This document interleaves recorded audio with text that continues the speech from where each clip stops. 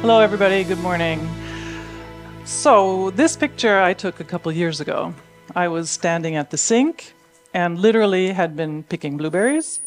Oh, that's the magic space you can't go in. I'd been picking blueberries, standing at the sink, cleaning them up. And I see this picture, literally. And I get super excited. Call my husband, Olle, come look, this is really cool. Isn't this great how this picture completely captures how difficult it is to identify the septic patient? And he looks at me and he's like, Lisa, that's a red berry right there in the middle, and the rest are blue. And exactly, that is exactly my point. The red berry, we will never miss the red berry. This is an overtly unstable patient. You don't even need medical training to know that this person is really sick. These blueberries, these other berries amongst all our patients in the emergency department, that's our problem. How do we identify these septic patients? And this is something that I have given a lot of thought to and something that my research has been focusing on. So there's some very important questions, I think, in sepsis. One is how do we identify the septic patient, which I just tried to illustrate here. And others are that sepsis is not a very narrow one condition. It's a syndrome. The patients look different, they have different prognosis, they require different treatment.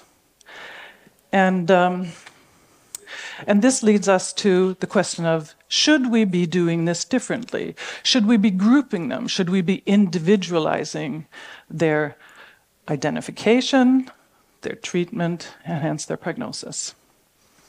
And so my main message to you today is that we need a combination of well-defined clinical cohorts and applying cutting-edge technology to be able to answer these questions. So my name is Lisa Kurland. I'm an emergency physician. I'm a professor in emergency medicine in Örebro. And I'm going to give you a brief introduction into sepsis and then move on to talk a little bit about some of the studies we've been doing in identification of the septic patient, and then back to an introduction to Erik Malmström, who will be talking after me. Okay, so what is sepsis? So I put up these two words. It's I think, important to understand this as a concept. The definition is our understanding of the condition of sepsis, our understanding, which means the sum of our scientific knowledge. Where are we? What is our knowledge in relation to sepsis? Well, the criteria are something kind of like a checklist, something we as physicians will use to tick the boxes and say, this patient has sepsis, but this does not. And these are the three landmark studies that all emergency physicians have to have read and relate to. Bone was the early one. It was based on consensus, and that's the first one, followed by Levy, and again was challenged. One considered biomarkers, yes, no, ended up being no. Nothing really changed in relation to definitions, but there was a major change in Singer 2016. Here, in addition to consensus, they did other studies, much more literature reviews. They did Delphi's, but they also looked at clinical cohorts. And hence, because of the chronology, and you recognize this, they're called sepsis 1, 2, and 3. And so currently we're operating under the sepsis 3. And now I'm talking about the definition. So what is or was our understanding of what sepsis is or was in the field? And early on, back in 1992, it was inflammation. That sepsis is caused by a systemic, is a systemic inflammatory response to infection. And again, this was challenged approximately 10 years later, but remained unchanged. And again, 2016, something different happened because we had a broader understanding of the field. It wasn't only inflammation, it was anti-inflammation. The coagulation system was affected. So the concept that we're now working with is much broader. It's that sepsis is a dysfunctional immune response to infection. And these are the criteria, again. I'm sure you recognize these too. Sears was the criteria, and I right now blank out, it's a systemic inflammatory response syndrome, and that's, of course, as we all know, the temperature, the respiratory rate, heart rate, and white blood count. And these were the criteria for sepsis back in the first sepsis 1 and 2. But today we're working with the SOFA score, the sepsis or sequential organ failure assessment score. And this is something that was very much used in and is used in the intensive care units where this was very functional.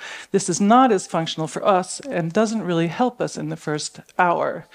So this is a bit of a problem using these criteria for us, and they won't, I suggest, help us really in the sepsis, the identification of the septic patient. So let's shift gears a little bit. This is Shahrzad Kiavash. This is an amazing person. She went from, in 2012, being completely healthy, and within a few hours, she was dying of sepsis. And as you see, she's a sepsis survivor, and she also had to have part of her legs amputated because of this condition. But she went on to compete in triathlon, and she came in 4th in the Paralympics 2015. Truly amazing person. And she is the red berry.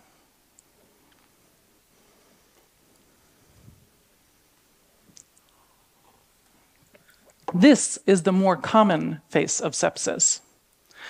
This is typically an older person. Somebody comes to the emergency department with nonspecific, vague symptoms. These are our blueberries, and this is a problem. Sepsis has an extremely high mortality rate. Per definition, it's above 10% and up to like 40-45% in septic shock. And we know it's a time-critical condition, which means that we need to treat the patient early on, and time to treatment will affect patient outcome. And this is a problem because in emergency care, that is in the ambulance and emergency departments, we only recognize 1 in 4 of patients, 1 in 4 of the septic patients. We're missing 3. Big problem. And this is also important for another reason, and that is that most of the patients with sepsis come through the emergency department, 80%. So we, everybody sitting here, have a huge responsibility here. We also gain a lot of experience in recognizing and caring for these patients.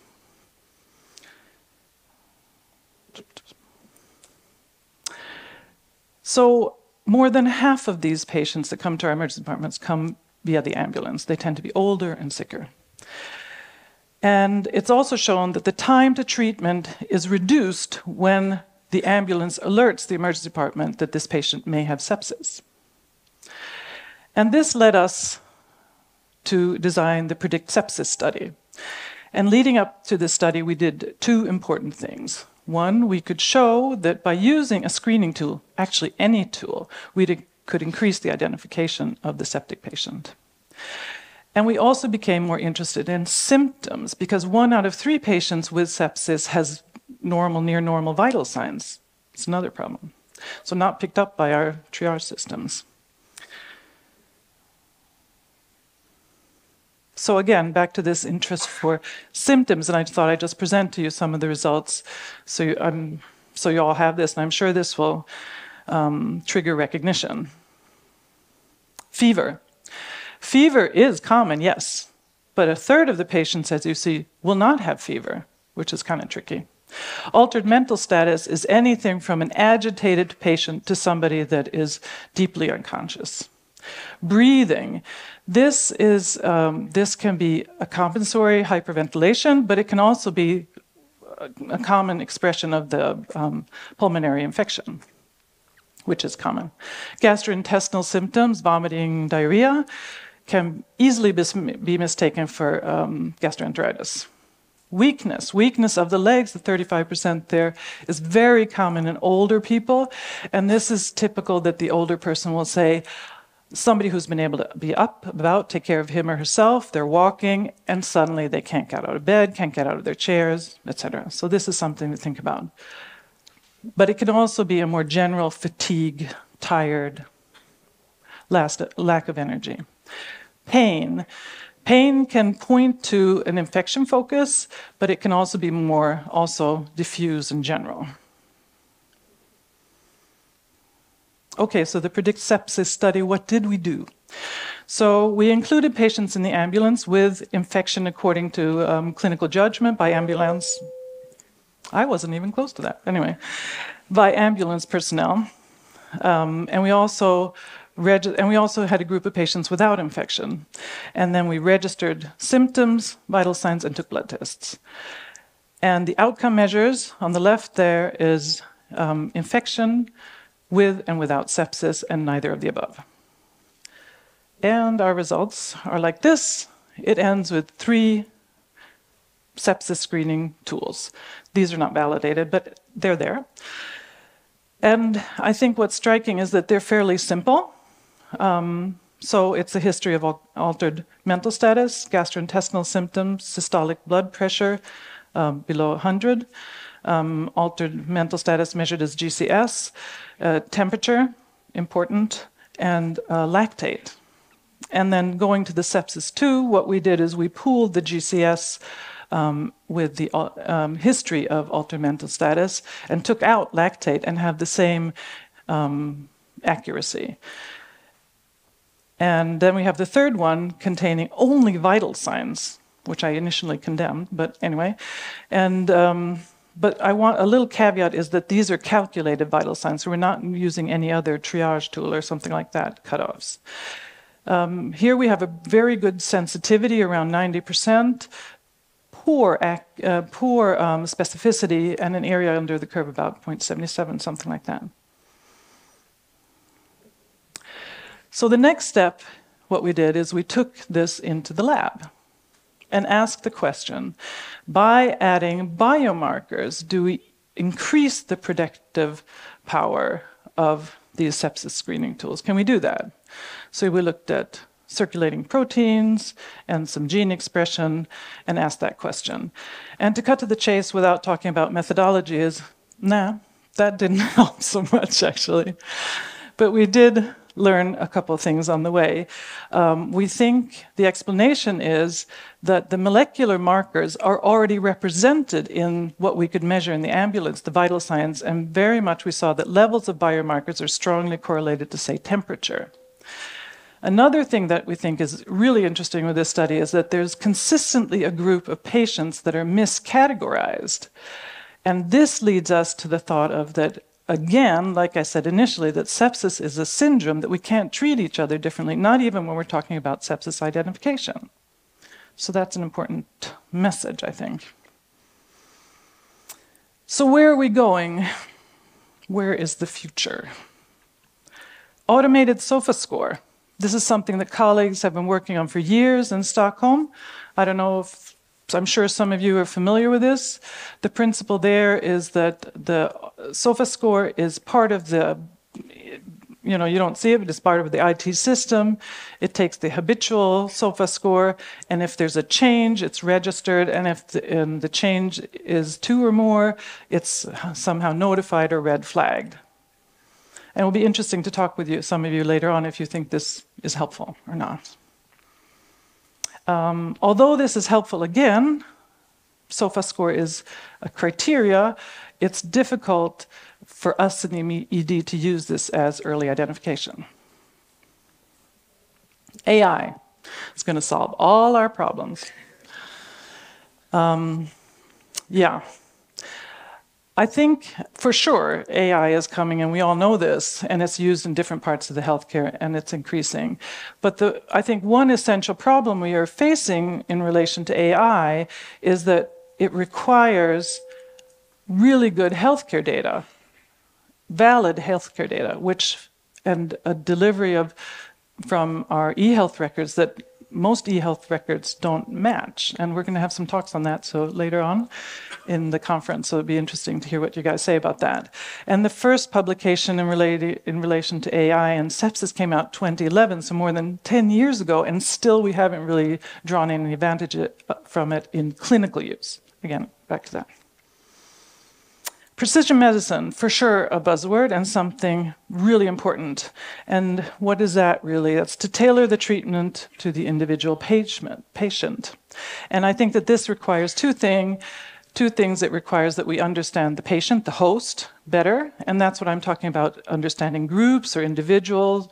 And we can call that phenotyping of the patient. And then the next step is also immune profiling, that is understanding the microbe, what it is that causes the sepsis infection. And I think these three steps that I've just mentioned, they are for sure coming. They require advanced technology, and this is not available in all countries. And I see this as a big problem because sepsis is a global killer. Okay, and with this introduction, I'd like to hand over the floor to Erik Malmström, who's a researcher and an emergency physician in training in Lund. Erik. All right. Thanks, Lisa. Let's see. Yep. Let's see if you can fiddle with that. I'll let you do it. All right.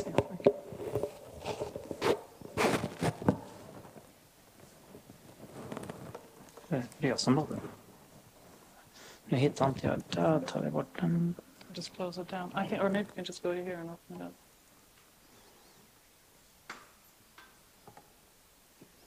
Ser du tiden? It's a little non-responsive. Den alltså bort höger, hela vägen på höger. Sen du kan ner på släng. Jag ser inte här. Kan du?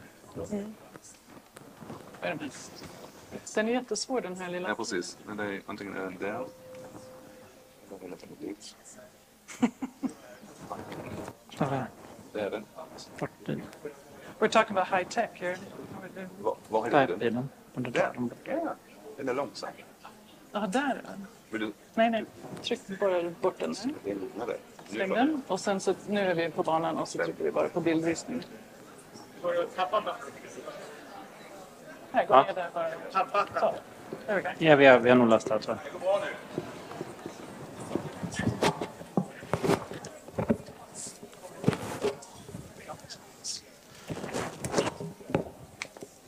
All right. Thank you, Lisa. And first, I'd like to thank the organizers for giving me the opportunity to talk today. My first Swede conference, and I'm very excited to be here. My name is Erik. I am doing my residency in the emergency department in Lund, second, third year roughly. And I've been working in the sepsis research field for around 10 to 15 years.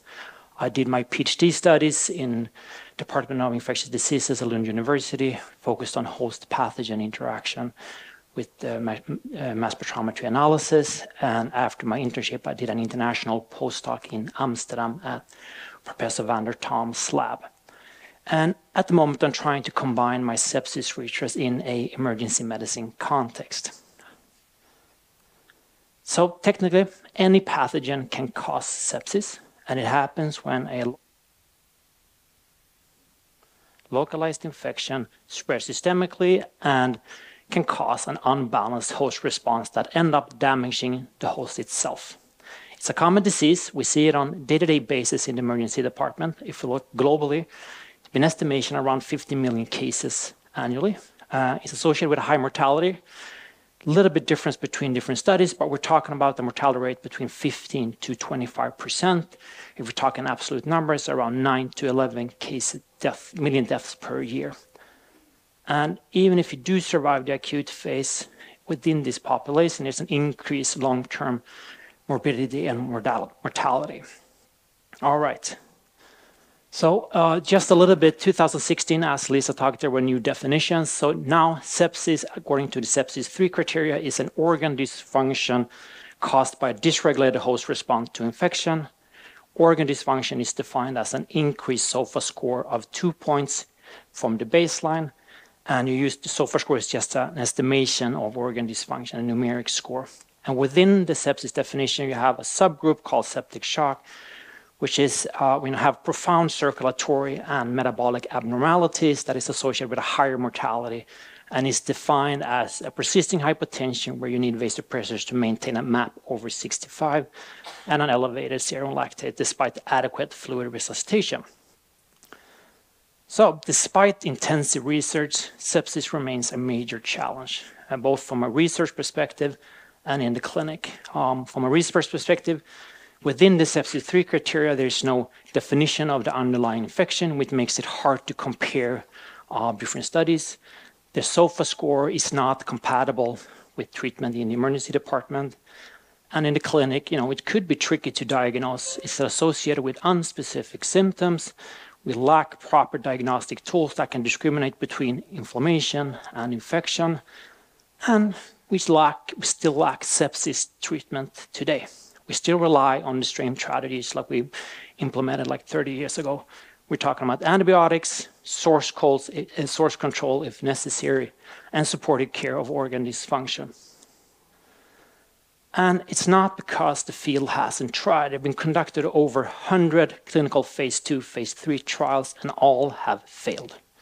And there have been numerous studies showing promising results in preclinical environments, and it's been extremely difficult to translate this into a clinical setting. And the same goes with the biomarkers. I've roughly looked at PubMed, and there have been 178 proposed biomarkers in sepsis, and none lack the sensitivity and specificity we would like to have today in the clinic. So why is this so difficult? I think one explanation is that within the sepsis 3 criteria, it doesn't capture the heterogeneity of the disease and the underlying complex pathophysiology. This image is just to illustrate the complexity, but it is important to understand that the interaction between the host and the pathogen drives the disease, and properties of both the host and the pathogen will influence the outcome. We're talking about which bacteria, virulence factors, bacterial load, site of infection. If we go to the host, genetic background probably, treatment, comorbidity, and so forth. And when you do have an unbalanced immune response, it will activate several different biological processes, both pro-inflammatory and anti-inflammatory, that will activate simultaneously and then change rapidly over the disease progression. So this kind of one-size-fits-all strategy is not working. In addition, there's emerging data that sepsis on a molecular level consists of subtypes.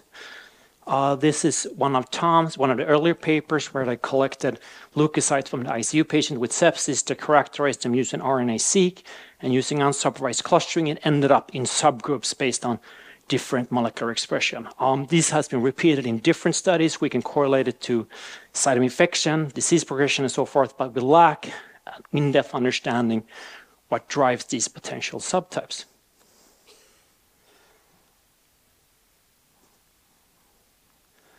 So what the field needs, it needs to move into a more precision medicine strategy. Just to put it simply, we need to find within the sepsis population, we need to identify subgroups that has the same underlying pathophysiological mechanism, and we need to target that mechanism in some way, some kind of treatment. And how do we do this? This is difficult. So obviously we need to measure the underlying biological processes, and we need to somehow link it to a clinical parameter or a clinical phenotype. On the other hand, we need a system to evaluate treatment effects. We need to understand in depth on a molecular level how a given drug targets the host, and if that target overlaps with the underlying pathophysiological mechanism. And how should we do this? Well, I think you should split it up in two ways, a data-driven strategy and a more hypothesis-driven strategy. The data-driven, you need huge clinical cohorts that captures the heterogeneity and different clinical aspects. You probably need serial samples that targets the disease progression, and you probably need follow-up after the acute phase. And we need to determine on molecular level what is happening. So since we don't know what we're looking for, we're probably going to need an unbiased strategy, some kind of high-throughput technology that we can target different molecules. And then we do have that, we need to link this together. So some kind of, I think machine learning is an option where we can link the molecular readout with the clinical phenotype and then find the underlying molecular drivers. On the other hand, because of the complexity of disease, we need a model system where we can reduce the complexity and study one factor like an animal model, or actually we're a model system where we can evaluate the treatment effects on a molecular level. And then we used to a technology that can transfer information between the species on a molecular level. And it probably has to be in the blood compartment because that's the blood samples or the sample we use today. So this is, you need an extensive research network to do this. This is partly in place in Lund. We have close collaboration between the emergency department and the clinic of infectious diseases, even ICU. We need information about the underlying infections. So of course we need to work with the microbiology department. We also need to collaborate with the preclinical environment, with animal models, with the technology that we can target using mass spec or NGS or similar, and obviously bioinformaticians that can help us control this vast amount of data and probably some kind of machine learning tools. So which technology is available? Well, due to recent advances, this is actually a viable option. There are these high throughput techniques, the prices has gone down, time to prep them and to run them goes down, and there are many different types of high throughput technologies that allows you to target different types of molecules. Talking about NGS, next generation sequencing, when you look at DNA or RNA, you can target lipid or metabolites. However, if you want to study plasma and plasma proteome, it has to be some kind of antibody-based strategy or mass spectrometry-based proteomics. And that's the technology that I've been working with for the last 10 years, maybe. It's a very dynamic and intriguing technology. It allows you to target 10,000 proteins simultaneously, but at the same time look at specific degradation product, peptides. You can look at protein-protein interaction, you can look at post-translational modification, and even in single cell level right now. So you can use it in any type of experiment as long as it has proteins. So just a schematic overview. This is any given biological sample that has proteins. You extract the protein pool, you degrade it into peptides, separate it using a liquid chromatography, and you detect the peptides using the mass spectrometer. And we use a technology that generates a digital proteome map. So for each experiment, for each hypothesis, you generate this digital proteome map that you collect over time. And if you do more clinical studies or experiment, you can collect this in kind of what we call a digital archive, a compendium of proteome maps that allow you to compare on molecular level differences between different outcomes and experiments. So first, now I'll talk about 4 projects that briefly touches around this strategy.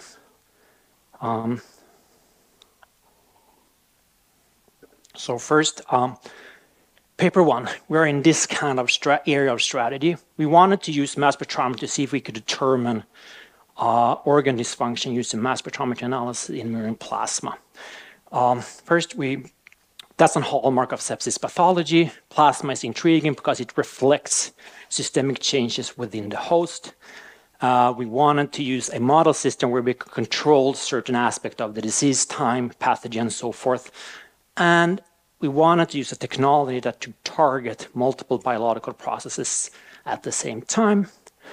And the problem with plasma, though, it contains a lot of protein and it's dynamic. It changes and is highly influenced by the surrounding organs and cells. So to first of all understand organ damage and see if this actually influences the plasma proteome, you need to have detailed understanding of the surrounding organs and cells.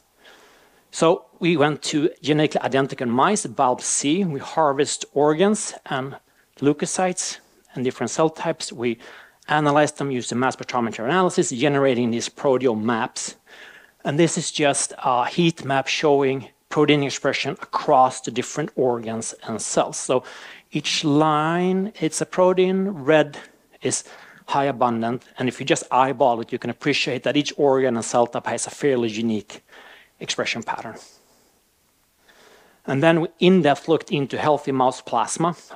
Each bar here in this circle, it's a protein identified in plasma. So we found roughly 1,000 proteins.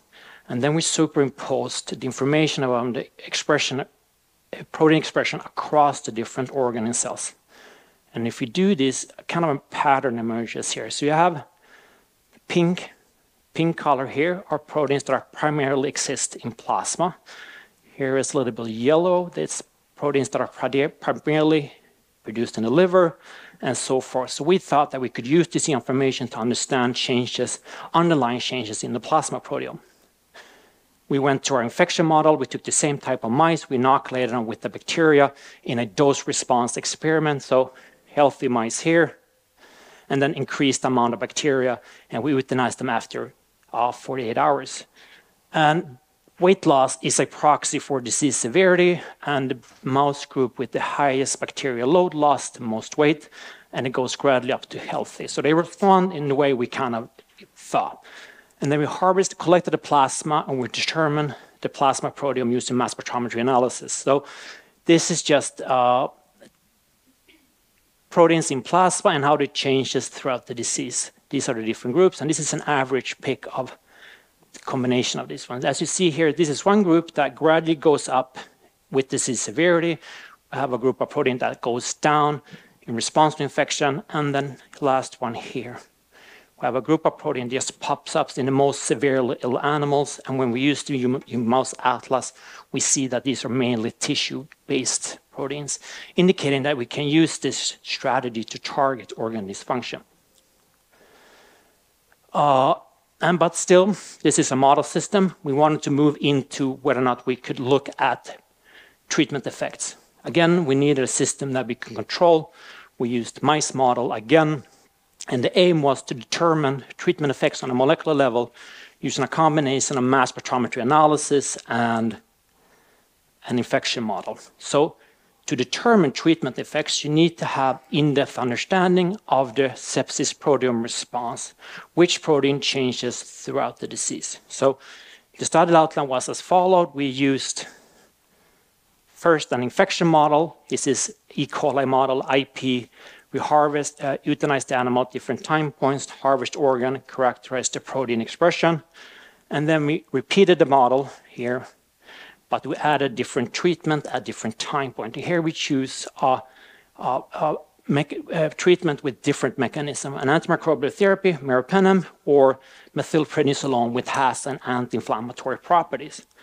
So the initial characterization, we did the animal model. We harvest the organs at 6, 12, and 18 hours. We characterize underlying protein using mass spectrometry analysis. And we see here different colors here are the different organs. The bars are the numbers of proteins identified, and roughly we found 8,000 proteins across the different organs and cells throughout the disease. And if we zoom in a little bit to the response pattern here, these are protein that changes due to the infection. So these are and roughly there was around 2,000 or 3,000 protein changes within the host. The color here are the different organs. The bar is the time points, is relatively to health. So this is 6, 12, 18, and the ones that are up here are upregulated, and the one that goes down are downregulated. So if you just zoom in and eyeball this, you see two types of expression. One kind of general across the different organs, an upregulation of proteins, and a more specific response in the leukocyte liver and the spleen, where you see more downregulation pattern. And we see that the proteome changes over time, and we see that each organ has its unique response to the infection. This is a heat map. The color indicates the different organs, white to gray the different time points. These are proteins, and the red is upregulated proteins, blue are downregulated. And if you just eyeball this again, you see that each organ has within the response a unique response pattern. Just to sum up, sepsis introduced a time-dependent and is organotypic, and in general a massive immune activation and damage response within the organs. And finally, to determine the effects of the treatment, we repeated the model. We used a combination of different treatment. This is time point 2 hours and 8 hours, early or late, and we first introduced anti-inflammatory treatment, and then we followed by antimicrobial treatment, and then a combination of the two, where you see first an early anti-inflammatory treatment followed by late antimicrobial treatment, and then late anti-inflammatory and late antimicrobial treatment. If you just zoom in the result, these are actual bacteria detected in the heart, which is a proxy of the amount of bacteria is a proxy of disease severity. So untreated mice here high levels of bacteria. Anti-inflammatory properties obviously increase the bacterial load. When we use antibiotics, the level of antibiotic went down, but the combination treatment differ. So interestingly, when we introduced early anti-inflammatory treatment followed by late antimicrobial treatment, it was deleterious for those that had a lot of bacteria and an increased weight loss. However, if we do the same treatment, except same concentration, but introduce the anti-inflammatory treatment 6 hours later, the results were opposite, indicating that early in the response, the hosts need a proper immune response to combat the bacteria, whereas later, when you have probably more an unbalanced host response, antimicrobial anti-inflammatory treatment is beneficial, indicating that there is treatment windows within sepsis. And finally, for this one is we wanted to measure the effects on molecular level. Which molecules do this treatment actually target? So again, this is a little bit complicated, so let me walk you through this. So when you introduce sepsis, a protein can change from its healthy state up or down. If it do, it ends up here on the green line here. And if we introduce treatment, the proteins, any given protein can respond to stay the same or return back to healthy state. Then we postulate that this is good and some kind of effect of the treatment. If a given protein respond, surprisingly tricky, this one here, go, it reverts back to this line here, purple. And then third option, we see a group of proteins that don't change throughout the disease, but actually changes due to the treatment itself. It ends up red here. To sum up, this is the kidney with anti-inflammatory treatment early. We analyzed the changes within the proteome, and the treatment did not have barely any effect on the proteins here. It goes with the green line, but it was a small side effect, notice. However, antimicrobial treatment in leukocytes basically reverted back the whole proteome, so they responded to this treatment. And then you can get a kind of quantification, how many percent of the proteins respond to this, and then you add up the different treatment variabilities, different organs, you end up with this massive matrix, and you can roughly kind of quantify the response pattern due to a specific treatment on a molecular level. So again, using this method, we can target treatment effects on a molecular level, and apparently in this model, this time and treatment combination influence the treatment response. Problem is that these are mice. It's not human. They are fundamentally different. So we need to work with human beings to understand sepsis. So again, we wanted to do this. We had the same aim to determine organ dysfunction using mass spectrometry analysis. However, to do this, you need characterize the underlying organ and cells. So we had an extensive collaboration with the surgical department at Lund University. We were able to collect biopsies from 18 different tissues, and we cell sorted 8 different cell types from 3 patients or from 3 healthy donors. We analyze them with mass spectrometry analysis, and we generate these proteome maps, roughly identifying 9, almost 10,000 protein. Just to show you a little bit, here's the heat map of the protein expression across the different organs. Red indicate high abundance, and if you just look at it, you can see, appreciate at least that the cells and the tissue has a fairly unique expression pattern. And the final part of, and then this is one strategy, one patient. It could be highly influenced by that given individual. So we wanted to make a stronger definition model. So we downloaded 3 other atlases as well. This is Young Cell paper where they have a protein and an RNA atlas.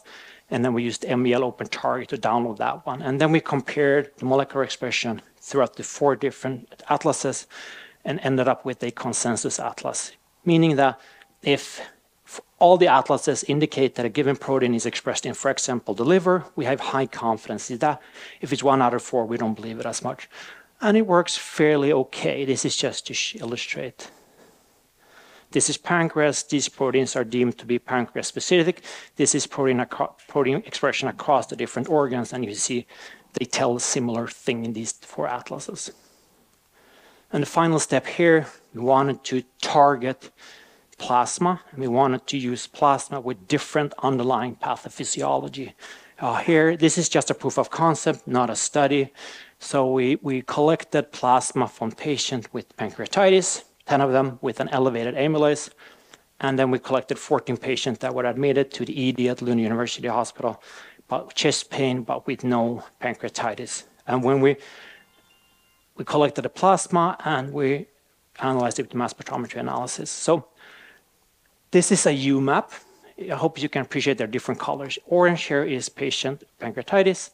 Blue is a control. And when you do a UMAP analysis, you take information from all the proteins identified in plasma, you reduce it to 2-dimension, and it localizes itself in this scatter plot, indicating that dots that are in close proximity have a more similar plasma proteome compared to one further away. So when we use this strategy, we can't separate pancreatitis patient and the control group. However, when we used our human atlas, we saw an influx of pancreatic specific proteins in the pancreatic group. And when we used that information, we were able to completely separate the two different groups, indicating, so these are the pancreatitis down there in the bottom, and up there is the control group, indicating that we can use this strategy to target organ dysfunction and even underlying pathophysiological mechanism in sepsis.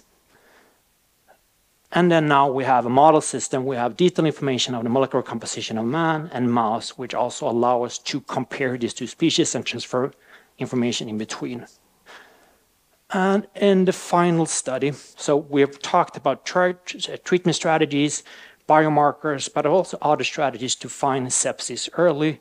And this is a sepsis alert. It's a modified triage system implemented in emergency departments in Sweden, and it will probably be part of a standardized care process. And at least in Skåne, you use RETS, which is our triage system. And if you have a deviating vital parameter, according to RETS and a suspected infection, it is triggered as a sepsis alert. So it goes to the ED, is rapidly evaluated by emergency physician and its team, and then you have an ID physician as a consultant. According in Lund at least, when we look at these numbers, so 80% of the population triggered as a sepsis alert actually reaches sepsis 3 criteria. However, if we look at all the patients that develop sepsis within 48 hours after admission, it only consists of 36%. So we do find a few, but we still misses the majority of potential sepsis patients. Anyway, we have been collecting these patient samples over time in a biobank, and we're currently conducting one of the largest mass spectrometry analysis studies on this patient group. And hopefully, we can able to link a certain molecular readout to a given clinical phenotype to start identifying subgroup and improve stratification.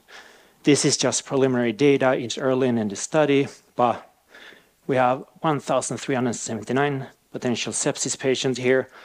We collected a vast amount of clinical data. We have the SOFA score, treatment, comorbidity, mortality, level of care, and we also reevaluated each patient whether or not it has an underlying infection using newly published infection criteria by Lynn, Adam, och Lisa. And this is just a preliminary heat map to show protein expression across different patients. If you just look at it, you see there are patterns just when we look at it. We don't know what that means, but hopefully we find something within this patient cohort. And then, of course, we work with people that do machine learning, where recently 2 algorithms has been developed. One is called data processing kitchen sink, which is a machine learning strategy to optimize biomarkers. The other one is called biologically informed neural network bin, where you try to link molecular expression to a biological function, some kind of match, enable intelligent pathway analysis. So hopefully we can use this strategy to link molecular readout to a clinical phenotype. We would like to use the human atlas to define underlying pathological mechanism, and hopefully this could be a start to better stratification and somewhat precision medicine strategy in sepsis. And I do believe These type of strategies is happening all around in different labs and clinical studies now. So I do think the combination of high throughput techniques and machine learning, I think, will take us towards a precision medicine strategy within the sepsis field. Obviously, this is a team effort. There was a lot of people involved in these different projects. I'd like to thank Adam, Linda, Lisa, Department of Infection Medicine. They have done tremendous work with the Sepsis Alert cohort. Johan here is the mass spec guy. Lars, Aaron, Erik are our bioinformatician and AI people. And then thanks to the surgical department for all the help with the tissue biases. Special thanks to Emma, who facilitated this. And obviously, I'd like to thank Ulf Ekelund for supporting me when I started my emergency training in Lund. Eric Driver, my clinical supervisor, he's great, and Indian. All my colleagues in the ED that makes it a special workplace. Thanks for listening, guys. And if you have any question, I'm happy to take them.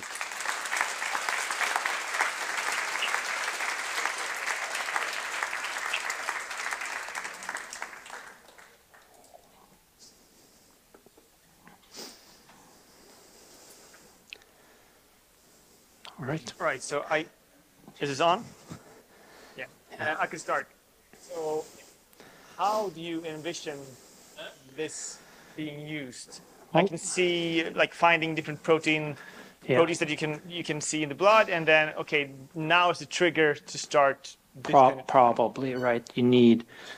Otherwise, you link it to a clinical parameter that we can measure easily, or it has to be based on a molecular readout. So if you give a certain drug, you need to make sure that that candidate or whatever it is upregulated or present at that moment. I think the technology will make this a lot easier. I think we're probably going to use a panel of biomarkers that will reflect certain biological processes or dysfunction, and based on that will probably guide the therapy.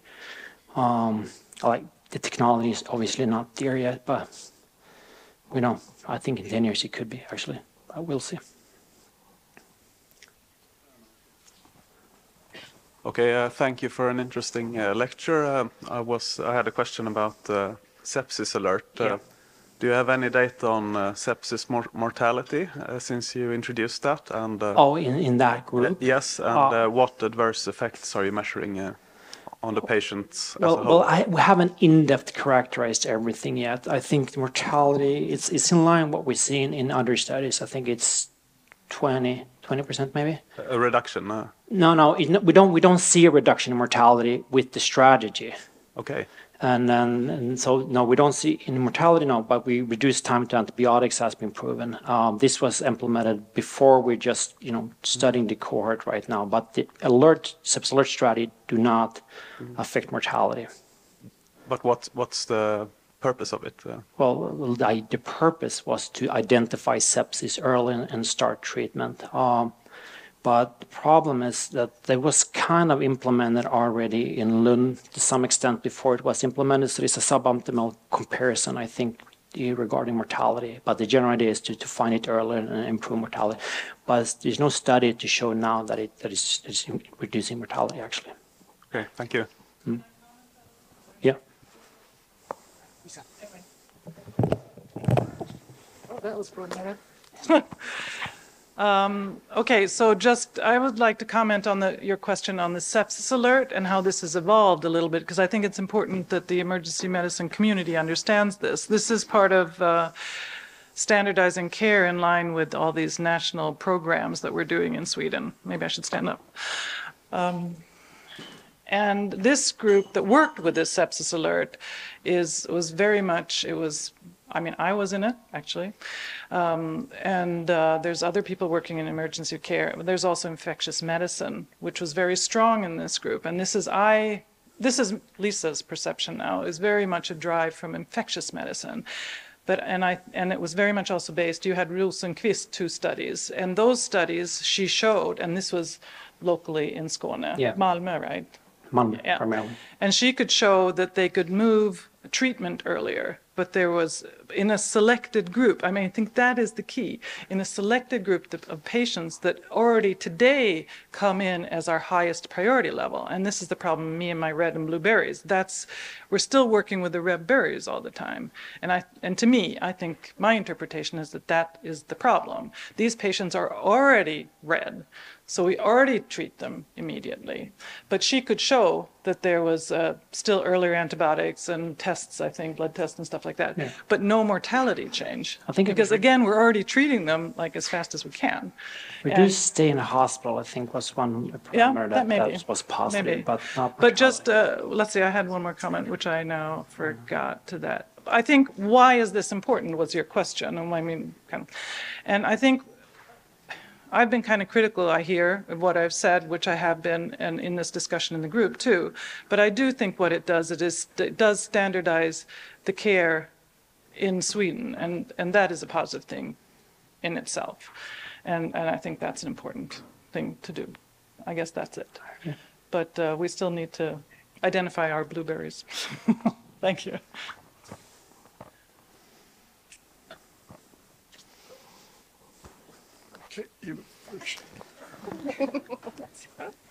I have a question for you, Lisa. I didn't understand the predict sepsis screening tool, the 3 ones. Yeah. Which one do you use, or have you seen different areas of situations when you use? They're not in clinical use. No. That's a problem. And what we were going for was a high sensitivity, because we think that it's important that we recognize these patients. So with the high sensitivity, you have a good impact on recognition, like identifying them. And then we, as emergency physicians, when we're experienced, we have a really good specificity. So if you trigger, this might be sepsis, then you get an experienced clinician there, and then you have combine that with a high specificity. And we were also going for that this should be fairly simple to implement. Again, back to that, we don't think that today we're not ready for all this high throughput, high technology and all that stuff, but we wanted a fairly simple algorithm, and that's where we were going. So are you using one more, or are you still trying out the 3 ones?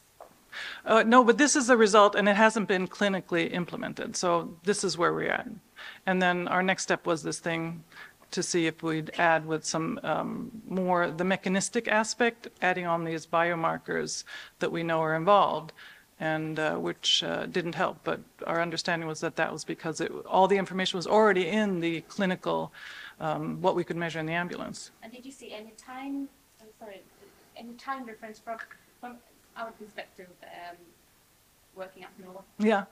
Having time to come into the hospital. Exactly. An hour or 2 or more. Can you see any time change and having that put into these? Yeah, that's a really good question, this thing with time. I think that's super important, because we did this study in the ambulance, because that is our first, in emergency care, as you all know, it's our first physical contact with the patient. So we thought that that was as early as we can get in that sense. But as you say, patients in old age homes and others, they can have been sick for days, or sometimes even longer, maybe even a week, or even 2 sometimes actually, and they have this like very low grade infection and presentation. And but we sadly don't have a time perspective. I mean, our time perspective is everything we did, the vitals and the blood tests and the symptoms were in the ambulance. So we call that as early as we can, but I think it would be super interesting to understand. But it's really hard to say, because we do have a patient delay here before they approach medical care, and we don't know when they actually started to get sick.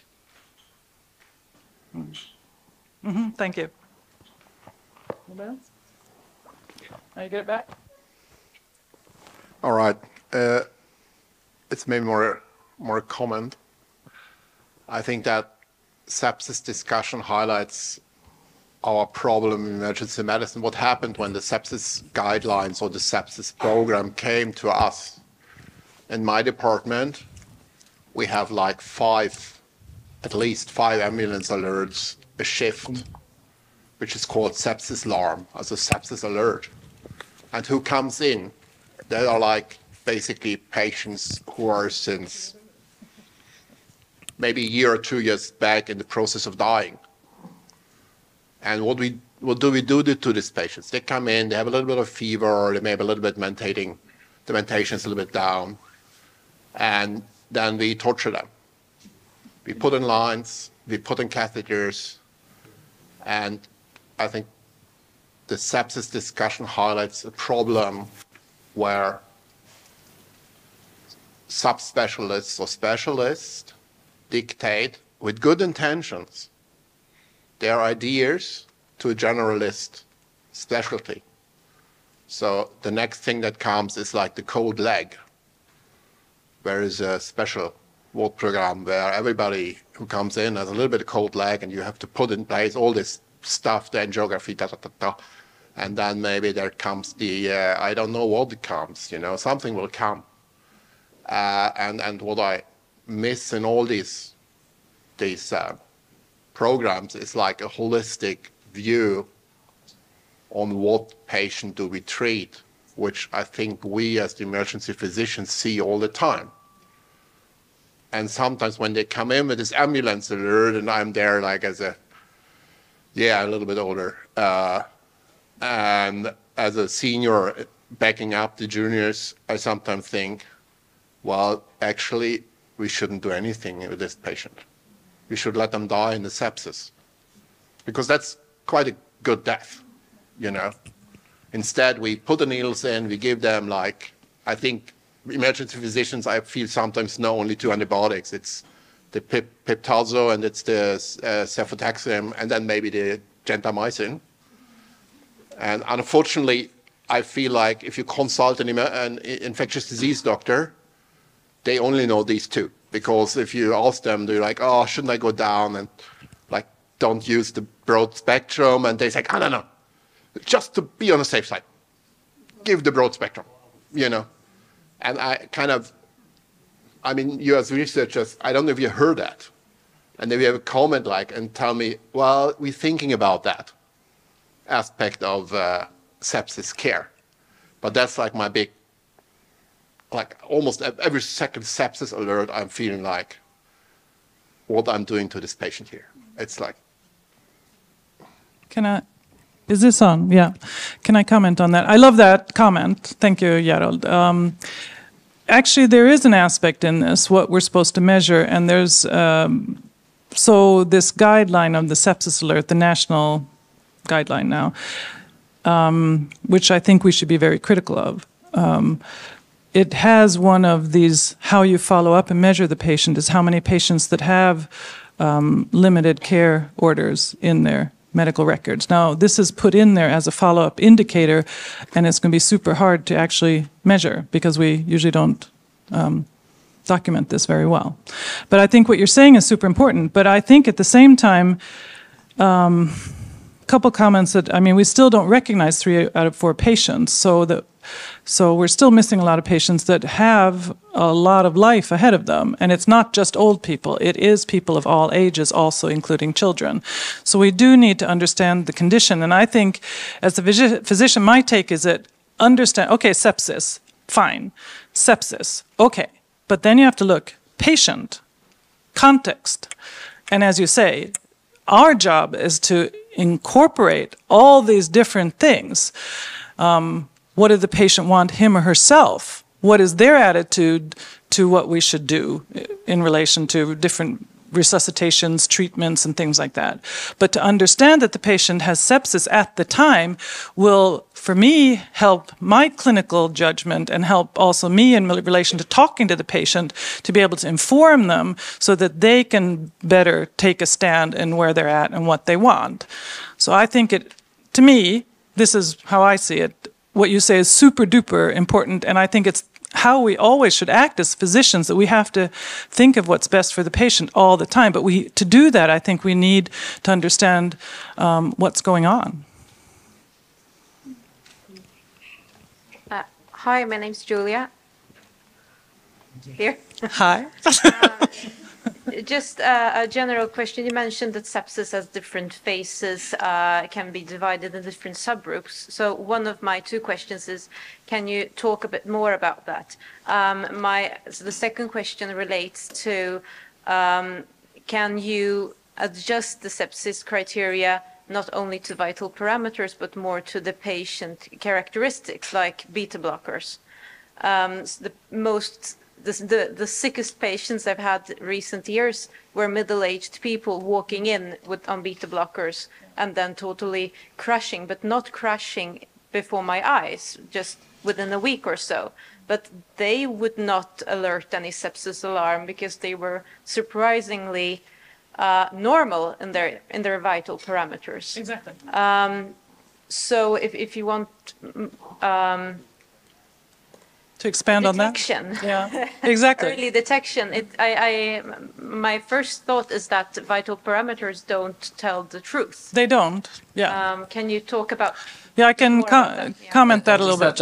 If you just give a short answer, because we run a bit out of Okay. time. So We can, also whoever's question, interested, we can keep talking afterwards. As you understand, this is one of my favorite topics, and I'm sure Erik would like to comment this also. But briefly, a third of the patients with sepsis have normal vital signs, and that's why we were so interested in this thing with symptoms. And there's a recent paper from 2019 by Seymour, who classifies patients based on lots of things, lots of clinical information, lots of this advanced stuff, and also can characterize them in 4 different phenotypic categories, like symptom presentation, like typically the old patient that's just like petering along, and then the younger patient that's very inflammatory and super sick and has a high mortality and stuff like that.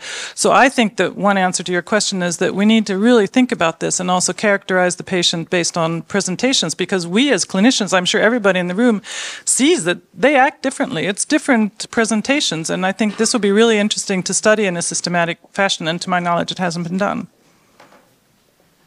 Yeah. So we can talk more if that wasn't an answer to your question. Thank you. Yes. Thank you. Did they actually get an applaud? They didn't.